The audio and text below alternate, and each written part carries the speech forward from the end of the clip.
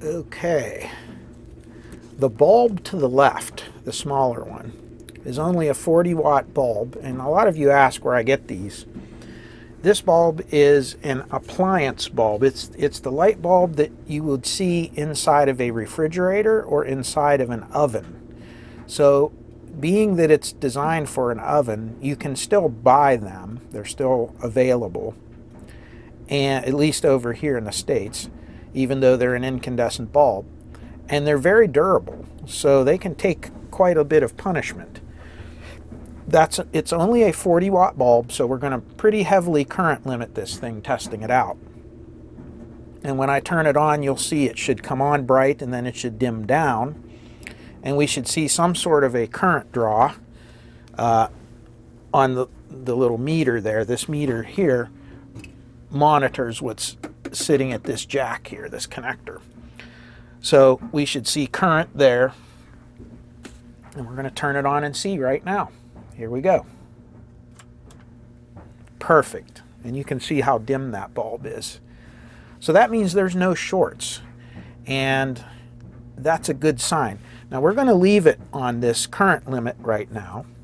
And we're going to go over here and we're going to take some measurements of some voltages. So let's back up. And what we're interested in, you can see the meter doesn't look like it always does normally. The one thing about a Fluke 187, boy do I wish they still made these. I would buy another one just to keep as a spare. But it can actually do AC plus DC measurement at the same time. It'll do a dual display. I don't believe the 87s will do that anymore, which is kind of cool because you can simultaneously look at the DC level of something and if there's any kind of ripple. So you'll see when we connect it that you can do that. Now, of course, you could toggle between AC and DC to measure those things, but I kind of like the dual display capabilities of this meter. And a lot of the lower cost, like Chinese meters, actually have this option on them. But the Flukes, now you have to get into the really, really expensive ones to do that. Well, I have an 87 here. Let's look at it. Yeah, just like I thought. These do not have the AC and DC capability, the dual display. So anyway, let's check. This purple wire here to the left, looking at the schematic, should be 13.8 volts DC. And of course, since we're on that dim bulb, it's going to be substantially less than that, but it should be a clean DC signal. And it is. You can see 9 volts, and you just have barely, millivolts of ripple, which is good. That's what we want. The next one is negative 13.7. And you can see it's negative. And the negative supply doesn't draw as much current, have as much load on it as the positive, so you notice it's a little bit higher, and that's okay.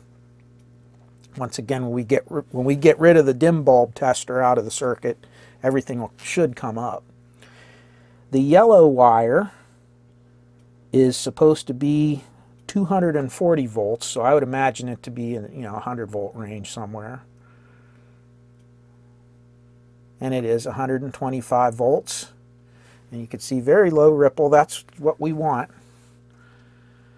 The next one is a ground.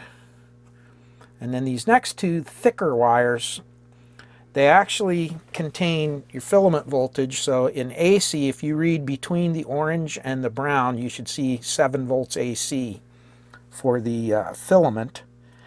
And riding on that, with respect to ground, or to this black wire, you should see the high voltage, which is 680 volts, it looks like, negative 680 on either side. So we should see, let's see what we got. And you can see negative 421, and it should be about the same on either side. It shouldn't matter, and it is. See that? And there is some glare on there because of my light.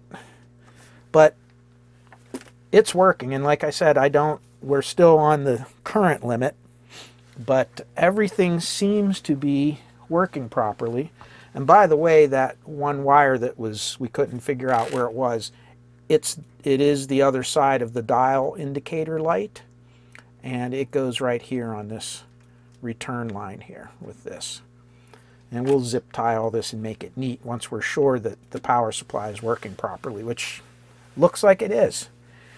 So I think we can let this thing off the leash now, and let's see what our voltages come up to, and let's hope that our fuses do not blow again. So here we go.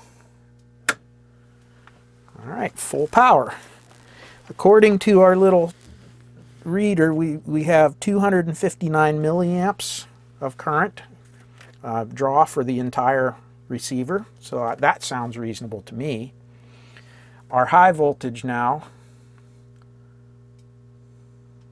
600 volts, just the negative 600, so that's pretty much where they wanted it.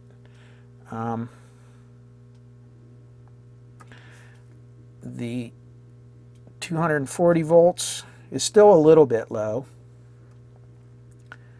Our 13 volts, negative 13 is negative 13, and positive 13 is positive 13, so that's good.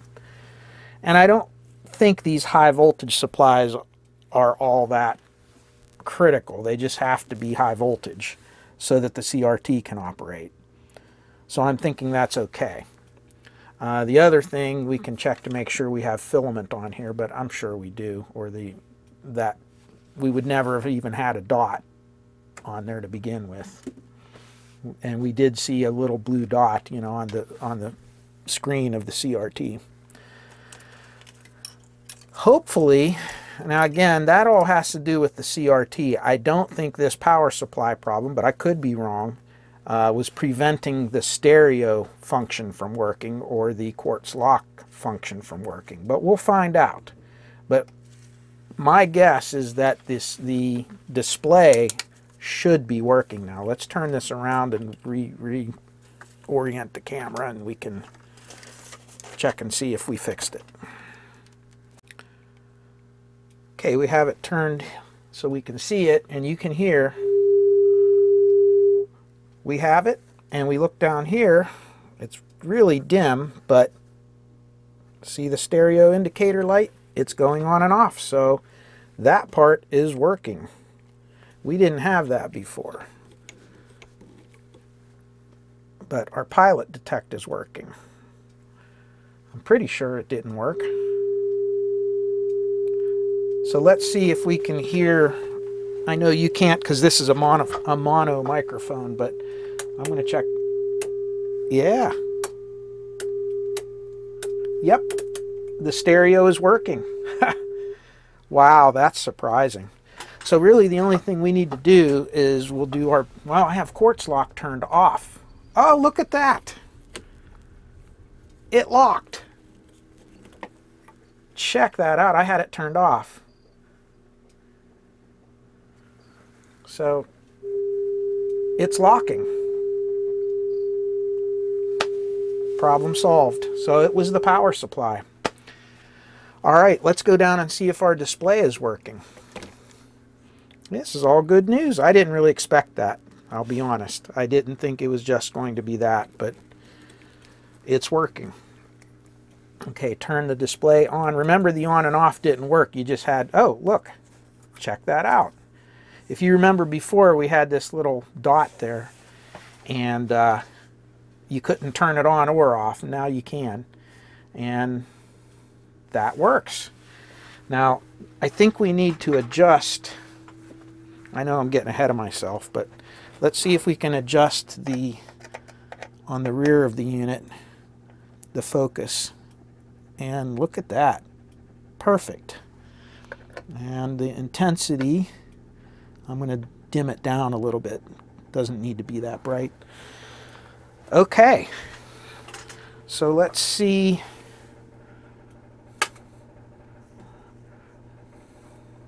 And there's the audio, the tuning.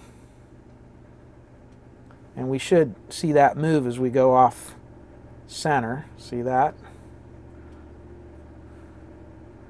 So let's turn that.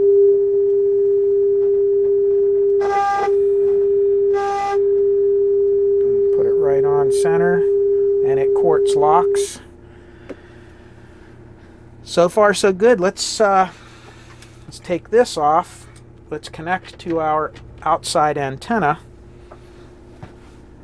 India has set a new world record for coronavirus infections, adding more than 352,000 cases in 24 hours. And it's not locking on this. Harris will virtually address a UN meeting focused on getting prepared for the next possible pandemic. She plans to urge every country to invest in science. And we are still going to have to do an alignment on this thing. For sure. The border, telling CNN State of the Union, it's not going to be solved overnight.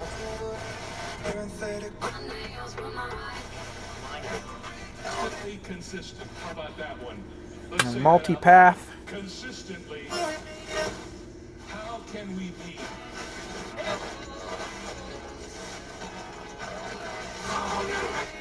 Okay. What do you know? Well, that wasn't as bad as I thought it would be. We're still going to do an alignment, obviously, but this thing is fully functional. And of course, we have to do our evaluation on, you know, how well it performs. But I have a feeling it's going to be okay. So, good news, huh? So let's look at some of the alignments and wrap this video up.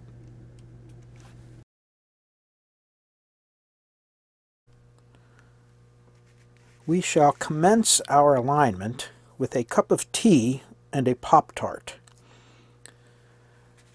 Now, anytime I do a alignment on a tuner for the first time, I don't always have a Pop-Tart with tea, but I do go through and I look at the list of equipment that they're recommending, and I kind of just read through the procedure, how we're supposed to do it. And you can see they really want quite the list of equipment here. They want an AM signal generator with a test loop. We have that. FM signal generator and a multiplex signal generator, and they're recommending the Sound Technology 1000A. And I have one of those, but again, we are going to use the SG80 instead of that. They recommend an oscilloscope, and it shows you what it's for. A frequency counter, which we have one of those. A circuit tester. A VTVM, which we have one of those, or a digital. So you can use either a digital or a VTVM, they don't care, just so it has a high input impedance. They want an AC watt meter and a line volt meter, and I think that's so that they want you to have your incoming mains be very accurate. And they want you to use an auto transformer, a variac, to be able to set your mains very precisely. So I can tell just from that, they're probably going to have some pretty critical alignments in this. Although the procedure isn't very long, it only goes on for a couple of pages, 3 pages to be exact. I don't think it's going to be too bad. Can't be worse than the you know, the what is it, TUX1 Sansui, or the Model 9800 Pioneer tuner. So I'm going to eat this Pop-Tart, and I'm going to spare you the sound of me eating it, and we'll be right back. The Pop-Tart has been consumed. The tea has also been consumed, and we're ready to begin. Now, just getting a little bit organized here, let's have a look at what they're telling us to do. And yeah, the lighting is going to be weird on this because the camera does not like white paper with light shining on it, especially from LED lights. I don't know why, but it just gets kind of dark sometimes, but we'll live with it. Of course, we read through all of this, and we get to step 1 of the very first alignment, which is the AM intermediate frequency alignment, or the IF. The first thing they do is say, connect a sweep generator. And of course, nowhere up here do they talk about a sweep generator. So, I mean, correct me if I'm wrong. Do we see a sweep generator here? I don't see one. Anyway, what they want us to do is they want us to sweep the IF circuit and look at the scope for a symmetrical response. Now, let's kind of look at what they're asking for. First of all, they're saying connect it to the R155 TP and an alignment scope to the J207. So let's go to our schematics here. And I took this and I just enlarged just this little section here so we could see it better. And we can see what they're talking about. And if we look, here is the test point of R155. So here's R155, and here's J207. It's hard to see because this is not a very good copy, and you'll see a lot of old schematics are like this. And if we go to the real deal here, we can see J207 is this post right here. And if we zoom down a little bit, you can see a resistor, R155, and it has the lead looped up around like a test point. So that's what I think they're talking about. So we're going to inject a signal. Now, what the heck is this? Why are they telling us to do this? Well, if we look up here, this goes into pin 12 of this chip. And the chip happens to be an LA1197, which if we print that out and look at it, an HA1197 is an all-in-one AM radio receiver. So all you need is the coils and capacitors and so forth. All the circuitry, as you can see here, is all built in. So we're going to inject a signal into pin, what is that, pin 12. Did I say 13? This is pin 12. And if we look where pin 12 is here, they're going to have us inject it right here. So what I'm assuming they want us to do is they want us to put a swept 455 kilohertz signal, and they want us to read it back out, and they want us to get the most symmetrical looking waveform. So we're going to try our new MDO 2204 in the hopes that I will have good results with it. It does have a built-in signal generator. It has a spectrum analyzer, which we'll play with that later, and it has an oscilloscope. And we're just going to use the scope, and I'm not sure if this will trigger properly, because once again, it just depends how we do how this scope. I haven't messed with it yet. I know that I can do this with a regular sweep generator and with my leader scope, but we're going to try this first. Well, so right off the bat, we've got some problems here. This does not make any sense. The more I read it, and I've even tried it, it does not make sense. Why does it not make sense? Well, first of all, you're putting the signal in to this test point. See, it even says test point. And then they're telling you to put the scope to read it out to J207.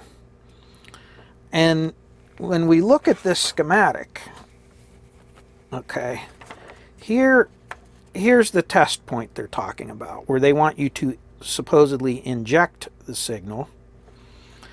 And then down here is where they want you to read the signal. Now, if we look very carefully at what this is, we go back to here. For instance, this is a direct line that we're connecting into down here, which is pin 12. And if we look at pin 12 on the spec sheet for that chip, pin 12 is the output. And this is where you're putting your distortion meter, your AC voltage meter, and so forth. So this is where you're reading out. So this is a goes out, not a goes into. And this is connected to this coil, which is your local oscillator. And it's feeding into, through this coil, and up into pin 6. And if we look at pin 6 is your local oscillator coil, and it is connected to your tuning section. So this is actually your goes into, and this is your goes out of. So they have it backwards. Now, that being said, they're telling you to connect a sweep generator. And if I hooked it this way, it doesn't work at all. You see your local oscillator signal with your scope and nothing else. But if I take and swap these two around, so in other words, I inject the signal into J207 and I read it at R155, I actually can see something. However, if I use a sweep signal, what you should technically see is you'll see an audio sine wave that should be in step with your actual sweep time. So for instance, most sweep generators will sweep at 60 Hertz, which is 16.7 milliseconds. So what you should do is, if you center that to 455 kilohertz, and then you sweep it so many kilohertz up and down, like 10 kilohertz band spread, and you sweep that at 60 Hertz, you should see a 60 Hertz signal. And you do, but it's all distorted. It has like some anomalies on it, because there's other circuitry in there that interferes with it. So I'm not really sure, and it does, when you adjust these, it does affect the signal and everything, but it doesn't give you the readings that you need. Now, they might have some special kind of alignment scope they're talking about, like a genoscope or something, but even a genoscope is nothing but a sweep generator with an oscilloscope that tracks with it. So none of this makes sense. So here's what I came up with. If we take our signal and we inject it, instead of into 207, we inject it into pin 206. This is going to be into our RF coil. A 455 kilohertz signal will pass right through all of this, because it's at the IF frequency. And we should be able to read our signal out here. We should see our detected signal come out here. And we should be able to adjust our, up here, our two IF circuits that way. And in fact, it does work. So back up to here. Now here's some of the things about this MDO scope that I don't like. The signal generator comes out the rear of the unit, and you can see there's my wire. To get into that, you hit Option AWG, go to your output, you select generator 1, turn it on.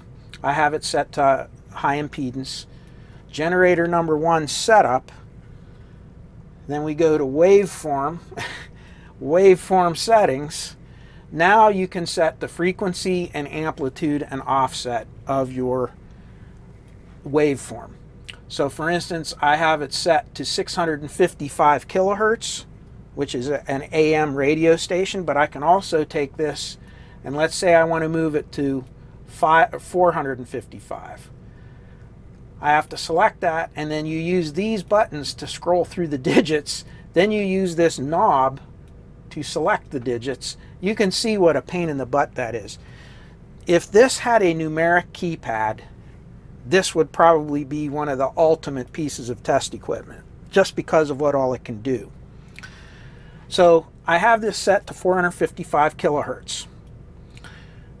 I'm going to go back, and I can go to modulation, and it has AM, FM, and frequency shift key. So this has some rudimentary modulation in it. It's pretty good.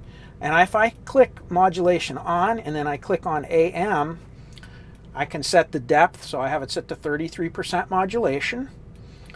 AM frequency, you can select any AM frequency, unlike like the 8657 that we use, it only has 1 kilohertz and 400 hertz. You could set any AM modulation frequency you want.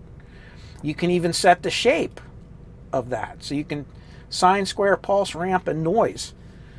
So this is a really good signal generator in this thing. I was really surprised. You can set the phase angle of it. So we have it set to a 400 hertz signal. Oh, and by the way, you can also go in to waveform settings, and we can set the amplitude of our carrier. But you notice how many buttons you have to click to get to where you want. It's very menu driven and very time consuming, and you have to learn it. You get used to it, but to have an all-in-one device like this, you have to put up with some of those things. So signal generator is doing its thing. And let's go back down here. And then the oscilloscope is right here. And then I can go into the spectrum analyzer if I want. I can hit spectrum analyzer. It'll show you that. But I'm not going to... This particular thing we're doing, we don't need that. We'll get into that maybe on another test. Okay. So let's get back down here. Don't you guys love all this stuff? Are you bored to death or confused or both? I don't know. So here's the output. And I'm just using a little decoupling capacitor just so, you know, so we don't put any kind of DC offset on the test equipment or on this. And then we're going to connect this, like I said, to J206, which is going to be your RF coming in. See, J206. I'm going to put that in here. And then where they said to inject the signal in, that's wrong, okay? That's a typo.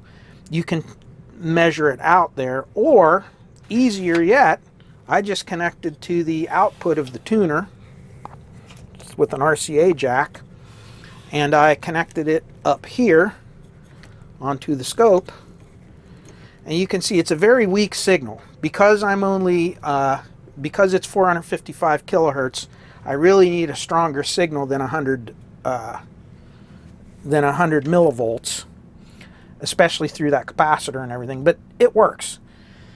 Anyway, if I do that and I go to the 2 IF cans they're telling you to adjust, you can see I can peak it.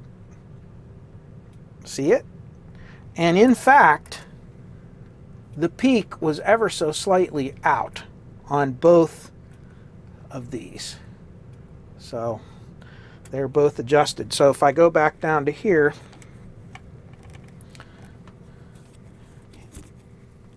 here's our 2 adjustments, and you can see the little dot is where this was. So it's that much off here, which is not much. And this one was off right about here, and it used to be up here. So it was off by a little bit. Now, if I go back up here, and I go back into my signal generator, and I go back to waveform, and I go back to my frequency, I can set that to 655. Why did I pick 655? Because I didn't have to scroll so much through all of this. It's in the range that I want. I don't have to go dial all these other. That's the pain on this. Changing frequencies is a big pain. You have to go back and forth and dial it in. But you know what? If you don't have a standalone RF signal generator, AF signal generator, so forth, this works, and it's clean, and it's a good signal. I'm pleasantly surprised by all of this. So now that we have that set, I can go down to the tuning knob here, and I can tune the station on and off. You can watch me do that now. And when I tune right on to 655 kilohertz, you could see I can walk it right through the peak there, see? And then I can, you know, we can tune it that way as well. So we can actually go in here and set all of our RF and IF settings this way, and it seems to be pretty good.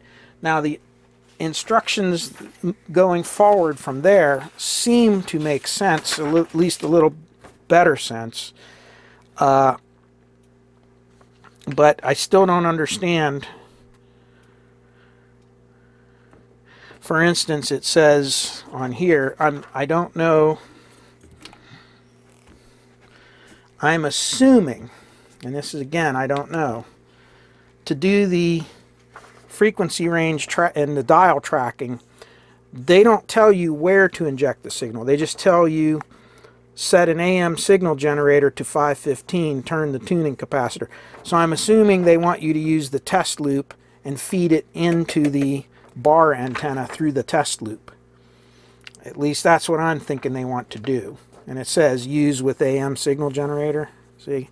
So these instructions are not very clear, but at least that makes sense. So we can take this off, we can put our test loop on there, we can set the frequencies they ask for, and we should be able, the rest of it should work. But that IF instruction is, I'm not going to say it's wrong because they may be referring to something that I don't understand or that I've never seen before, but I just know that you can't do it.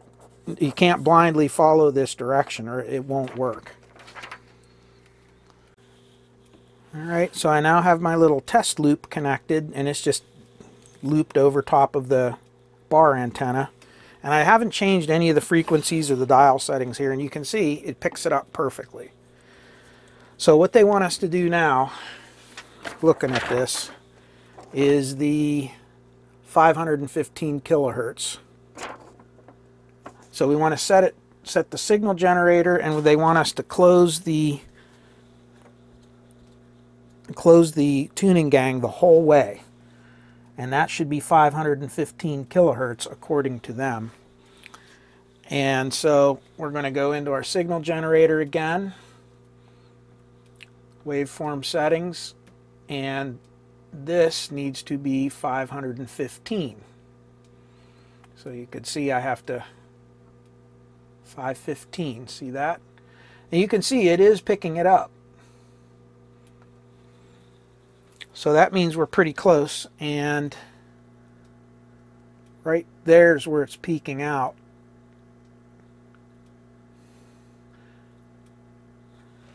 And we're not right on 515. We're actually a little bit down here is where 515 should be. So they're saying the dial accuracy should be right down there, but we're not going to play with that yet because they want the oscillator. This is where they're going to set the oscillator. I'm going to go to 600 kilohertz. Good heavens, this is a pain. I'm doing this so that you can all see this thing, how it works. So 615. See that? There's 600 kilohertz. And I'm going to move this up to 600 kilohertz. And it is definitely off. It's off the same amount as it was at the 515. Looking at the dial. And I'll show you what I'm talking about here. If you look down here, that should be right at 600. I don't know if you could see that, but it's not. It should be down here, and it's up here. So our local oscillator is off. So we're going to set it right down here, like they said, all the way closed. And then we're going to, and you can see, we're going to go back to 515 kilohertz. There we go. And we're going to adjust, according to this, we're going to adjust L152, which is your local oscillator adjustment. So L152 until we get a nice strong peak there. Okay. So that's the wrong way.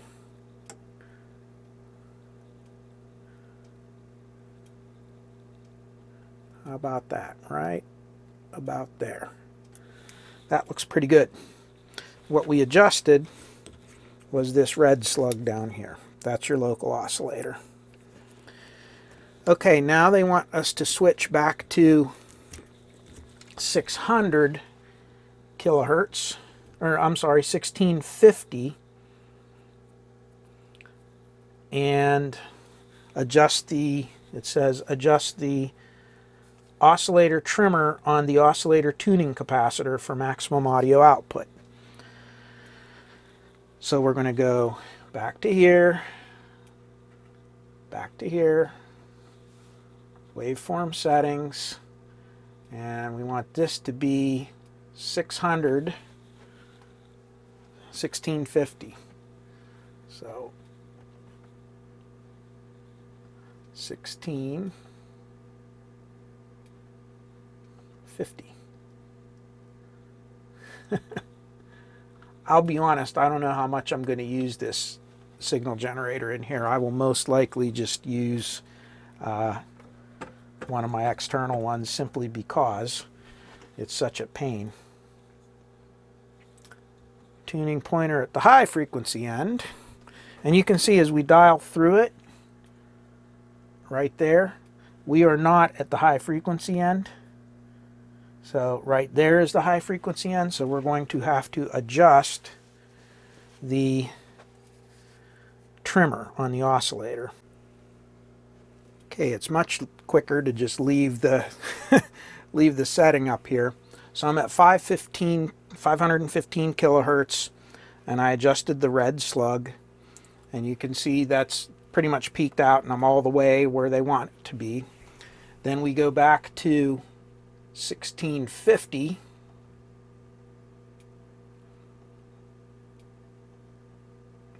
and we move the dial all the way to the other end, and there it is. And in order to set that, they have you adjust the trimmers right here, and yes, none of them are marked. So as it turns out, the larger, if you look at a tuning gang, this is a I think a 7 or an 8 gang tuner. This is a pretty good one.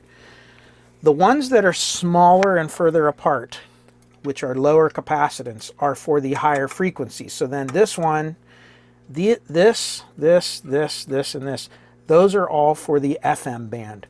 The wider ones that are closer together like that are for the AM bands. And then when we look at the trimmers that go with those, the trimmers are over top of each one of those. So for instance, here's one, and then the corresponding trimmer is right there.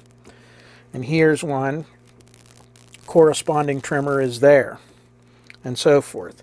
So those three are the ones we're going to adjust to bring that in, which is what I did. It's very touchy, so I'm not going to touch it again, but it is now set properly. And they were out, not a huge amount, but enough that it would throw your dial accuracy off. So there was a little bit of drifting, and I wonder if maybe the power supply was a little bit wacky on this thing for a while, and somebody tried to align it or do something, I'm not sure. But that part's on now, so we're done with that. Now we're going to go and we're going to actually set the rest of the RF tracking at 600 kilohertz and 1400. So now we're going to go to 600, so 0, 600. We're going to put the dial right at 600 and see how far off we are.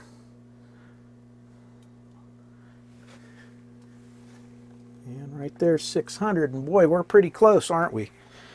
So let me look. They want us to turn the slug core of the AM ferrite rod antenna and the RF coil L151, which 151 is right here. So we'll adjust it a little bit, and it was spot on. And the ferrite core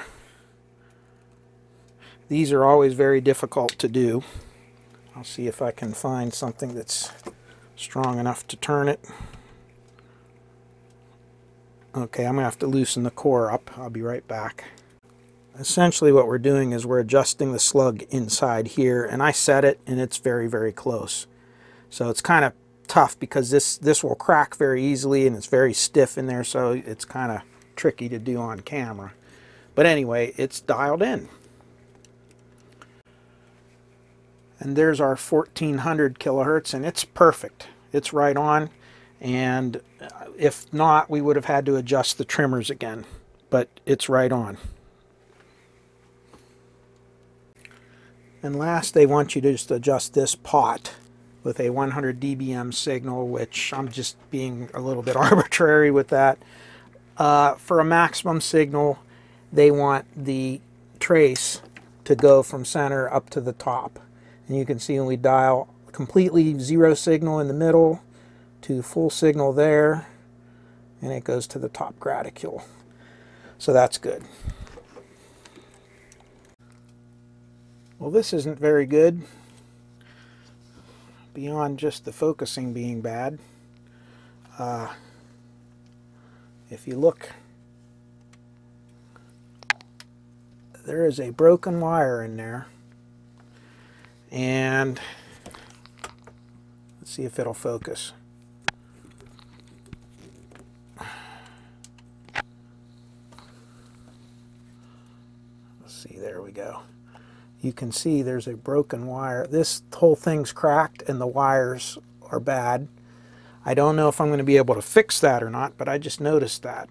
And it will affect, at least tuning without an external antenna. This is messed up and it's not going to work right. So I may have to try to fix it or find a replacement. Okay, we are performing a little bit of surgery here, and these little wires are what's called Litz wire, L-I-T-Z. And you can see where this one broke off right here. These ones are still intact even though the insulation has worn away. We're going to have to re-insulate them. But this one broke off. You can see that it's made of tiny, tiny little wires. And the idea is, instead of having one thick wire, they use many, many strands of extremely thin wire, because at certain RF frequencies, you have something called the skin effect. At some point in time, the frequencies will travel across the surface of the wire rather than through the wire. I know that sounds strange to those of you who are not into RF, but it's true. So the idea is these many thin conductors are a much better path for an RF signal. Now, Litz wire is only good at lower RF frequencies. At some point in time, the Litz wire actually inhibits the RF. So this is really something that you would see down in the AM band, or the AM broadcast band, or for ham radio it would be in the HF bands, so, or LF bands, or MW bands, I should say. So anyway, what I did was I tacked on this piece here. It's really not the way you're supposed to do it, but we really don't have much choice unless we want to rewind the coil, which I don't want to do. And I'm just getting ready to strip off this other end. And Litz wire is covered with cotton. It's not covered with plastic. And it is notoriously difficult to strip.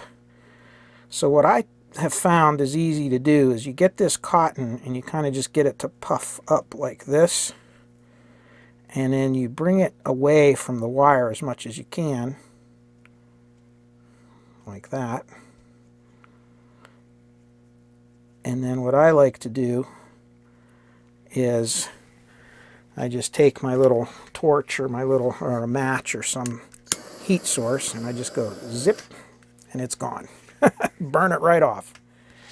And then that leaves a nice clean stripped piece of wire, and we can connect this onto the terminal And the first thing we're going to, and it's very hard to wind it up. You could see how tiny those little strands are. And I'm just going to tin it just a little bit. There we go. This video is getting epic length. I never really intended this, but it just kind of went this way. Now we're going to put some insulation over all of these. Okay, that's much better, and I ohmed them all out and they all ring out okay. I put a little bit of graphite powder on the slug so it turns more easily. And we should be able to close this up now, provided that these come out. There we go. And there we go.